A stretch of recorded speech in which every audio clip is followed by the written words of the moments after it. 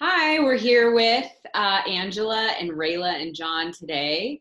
We are talking about mentoring, and the three of them are part of something called the Brevard Youth Leadership Council. And we're going to let them just introduce themselves before we get into a few questions. So, Angela, why don't we start with you?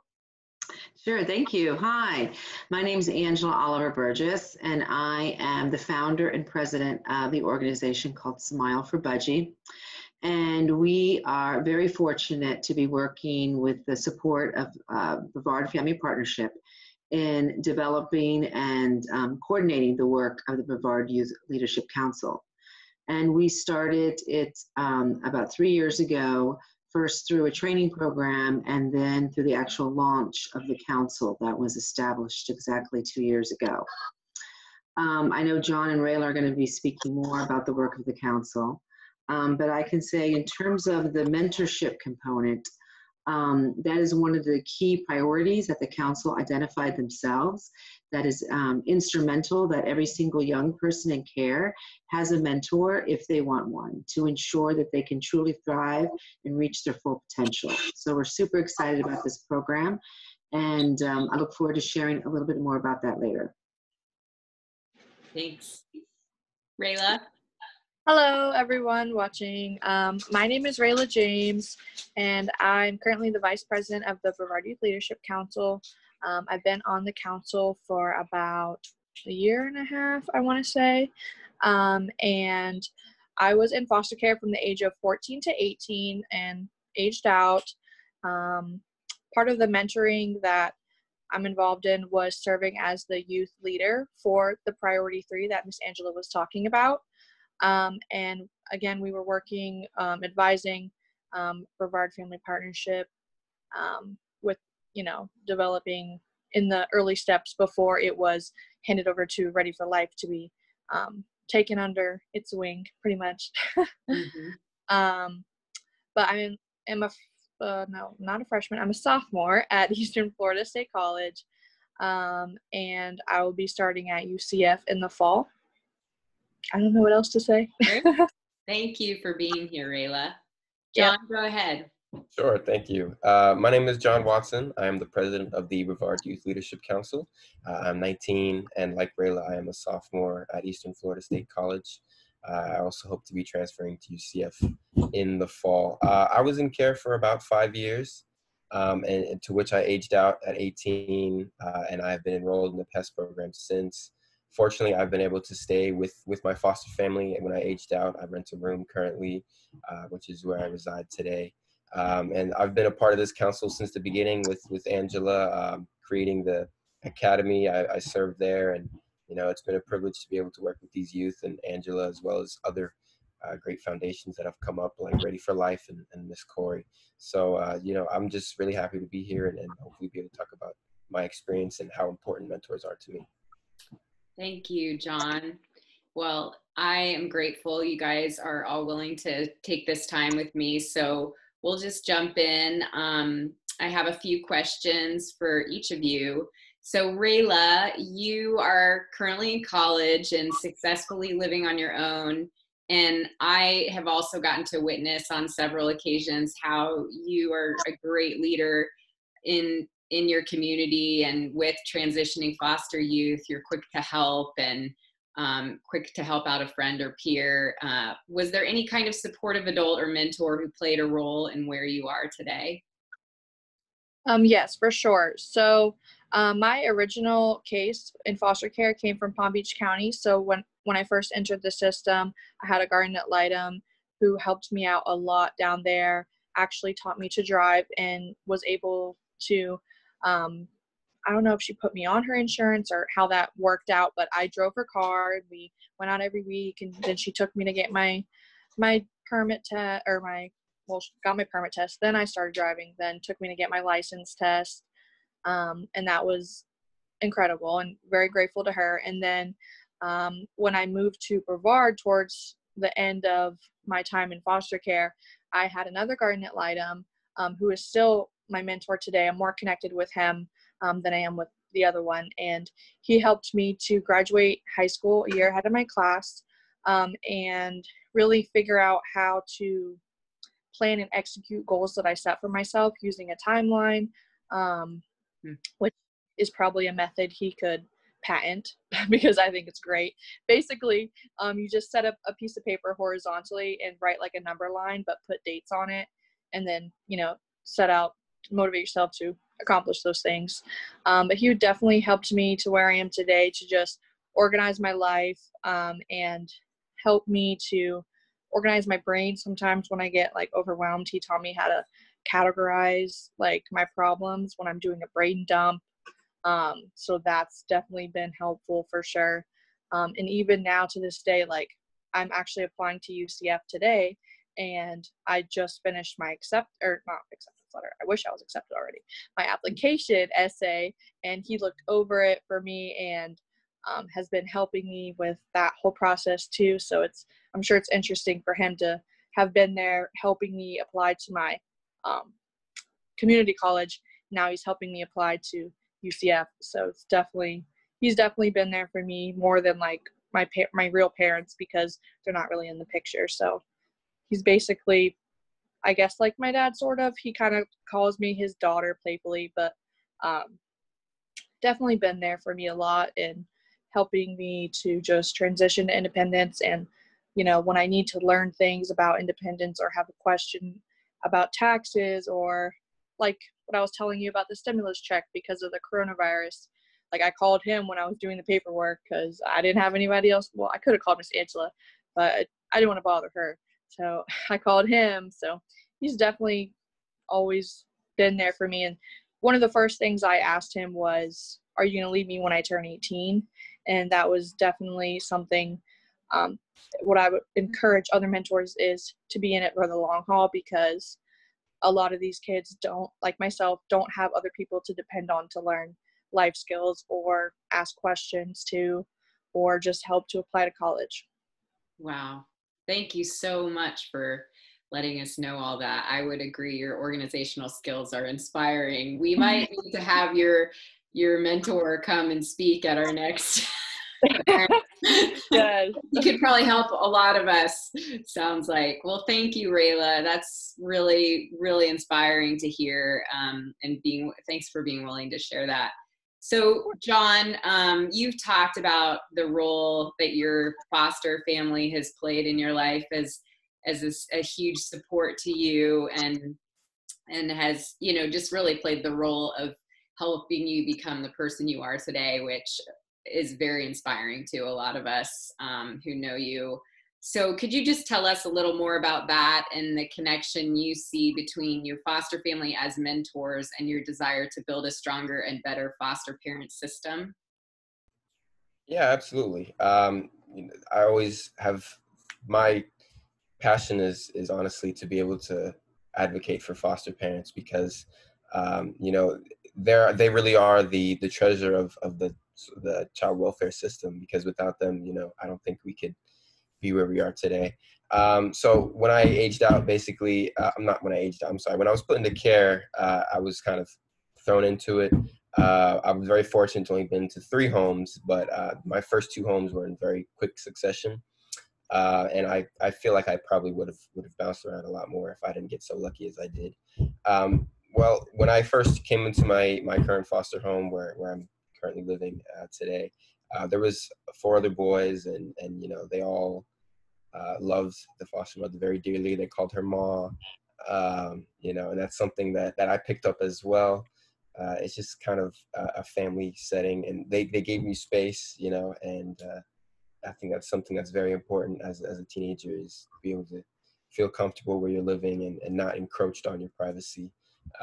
But I think the thing that I always say to people is, how did that work out for you? Is they just wouldn't kick me out. So, regardless of what I did, when I'd been bounced around to relative care and in those 2 homes that I visited, nothing that I did would affect them and change their minds about, who I am as a person. She always had very high expectations for me, always was pushing me and treated me differently from the other boys, which, I wasn't too fond of, but kind of in hindsight now, I'm like, oh man, good thing, So yeah, I'm very lucky, and they're still my family, of course. You know, I attend family events and things like that. Picked up a little bit of Creole because they are Haitian, but nothing to go right home about. But you know, I'm very fortunate where I am, and I definitely encourage all foster families to stick with it. You know, don't just treat them as you would your own child, which is hard to say, but is something that you should definitely strive to do and put into practice. Wow. Wow. Thank you, John, for sharing your experience. Yeah, it is really important. Though the long haul, like Rayla brought up, and just carrying that into, mentoring. I think Angela would agree with me that everybody everywhere has a story with a supportive adult in the background, whether it be family or adoptive family or foster family or friends that are family. We all have to, allow ourselves to have that person in our lives that can push us, and also just stay and be in it with us for the long haul. So those are great points you guys brought up. So the last thing we wanted to talk about was just our mentor program at Ready for Life. I got to the great honor of being a witness of it at 4 or 5 days after we moved into our space. It was kind of bing, bang, boom, here we go. But it had been in the works for a lot of months before that. And that's why I wanted to have the three of you on. And it was out of that mentor meeting that I was even inspired to become a mentor, and have been a mentor for the last couple months. So as we develop the mentoring program at Ready for Life, Brevard, what do the three of you hope to see in terms of it becoming successful? You want me to start? Sure. Yeah, so no, first and foremost, I mean, I just think we're so excited that Ready for Life now is taking this up as one of the key initiatives for your organization as you move forward and working in partnership with the Brevard Youth Leadership Council and all of us. So we're really excited about this because myself personally, like I spoke about before, when we first started the program, really one of the most successful components has been the mentorship part of it that I've personally witnessed. In addition to what John and Rayla have shared, there have been other amazing young people who've come through our program, and the ones that have really truly thrived and that have worked and achieved their goals and have really transitioned in a successful way towards independence have been the one that have had that one caring adult, that mentor. And as what John and Rayla had shared about, it's just somebody who is just really there to help guide through all of those important factors of when you're really transitioning into adulthood. And whether it's housing, school, employment, or just being that lending ear, but really just having that confidence in somebody that they're going to be there for you no matter what. And I think what Rayla was sharing a bit earlier, and I think what in terms of response to the question is one of the key components I really hope to see is that when somebody comes on as a mentor, that we always talk about it as a lifelong relationship, because I think when we've seen the success is not just a short-term 6 month, but it's a true partnership, and it's a true relationship that continues and fosters and grows. And I think that's really a key component, is to really see that sustainability and that long-term impact that a mentor can have on a young person, and the young person has on the mentor, right? It's a beautiful relationship that both can share. And so I'm hoping that that's what will transpire as well as the mentorship program continues to grow, that not only that more young people will have that opportunity to have a mentor, and that will be a very long-term relationship that will be there, especially in those critical years of moving towards independence and independent living. Thank you. Rayla? Yes, so some things I hope to see be successful at Ready for Life, along with Angela, is just the long-term relationship that the youth and the mentors have with each other, that it continues and grows, and just to witness working in collaboration with you, like the youth who are, succeeding, and they're seeing the mentors help them and how far they have grown because of that relationship. And I hope it brings a sense of warmth in the community as well, because others can see, like, wow, look, this is what happened with them when they got a mentor, rather than some youth may see it as, oh, another person telling me what to do. They could see it as an opportunity to have a relationship with someone who cares about you and is going to be there for you, because a lot of times foster kids don't have people like that in their lives. Thank you, Rayla. Beautiful. John? Yeah, absolutely. I think what Rayla said, hits it right on the nail. And Angela as well. I think, that's something that's very important, is having that committing, that lasting relationship. So since those great points have already been brought up, I just think that it's important that the mentors and the youth can find some sort of common ground, because I feel like the first beginning stages are the most difficult.